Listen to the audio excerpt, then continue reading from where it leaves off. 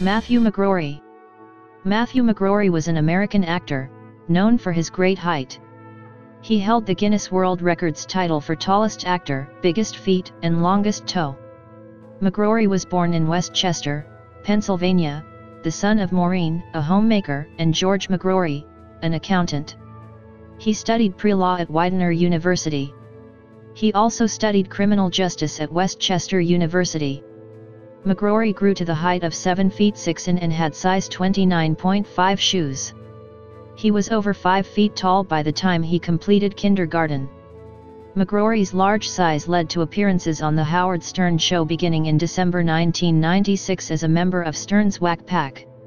He also appeared on Oprah Winfrey's daytime talk show and in music videos including Iron Maiden's The Wicker Man and the 1999 Marilyn Manson Coma White.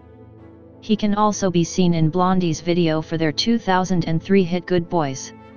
Due to his height and deep voice, he was in demand to play roles in movies. Cast as a giant, he did so in films such as Bubble Boy, Big Fish, House of 1000 Corpses and The Devil's Rejects. Television appearances included Malcolm in the Middle, Charmed, and Carnivale. At the time of his death, he was filming a biography film about Andre the Giant in which he portrayed the famous wrestler. He lived in Sherman Oaks, California, with his girlfriend Melissa.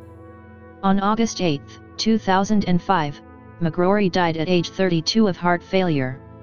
Rob Zombie's film The Devil's Rejects was dedicated to him.